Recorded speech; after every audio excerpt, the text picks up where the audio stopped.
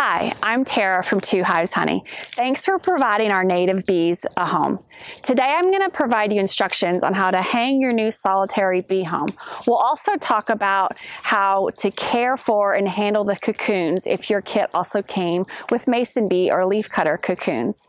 It's really critical that you do certain things to ensure that your bees decide to nest in your home and don't leave and go somewhere else instead. First, pick an appropriate spot for your solitary bee home. It's important that you choose a spot along a solid object, such as a fence, wall, or post that receives early morning sun. Using the included hardware and a screwdriver, screw the home into your solid object. It may be necessary to pre-drill a hole with a 5/64" drill bit. I recommend you hang the home 3 to 6 feet off the ground.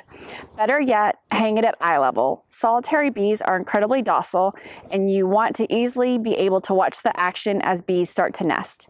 Then place your bamboo in the home.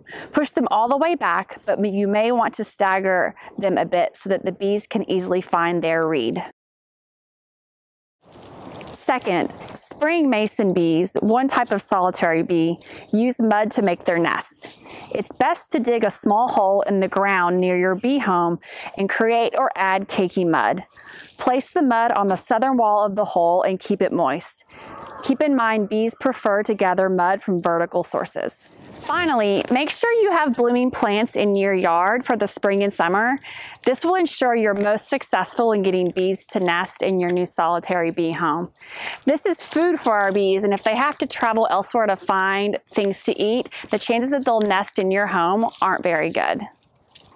If you ordered cocoons, you will receive a certificate for bees in your package. Simply visit the website listed on the certificate and enter your code. Pick the date of when you want your bees to arrive, and your cocoons will be shipped to you free of charge. When you receive your cocoons, they will come in a box similar to this. You should receive 10 cocoons if your kit included mason bees. You will receive 6 drones and 4 queens. If you're storing your cocoons for an extended period, make sure to keep them in the refrigerator. It's wise to keep a paper towel or sponge soaked in water nearby to keep them from drying out. Do not install your cocoons until day temperatures reach 50 to 55 degrees Fahrenheit.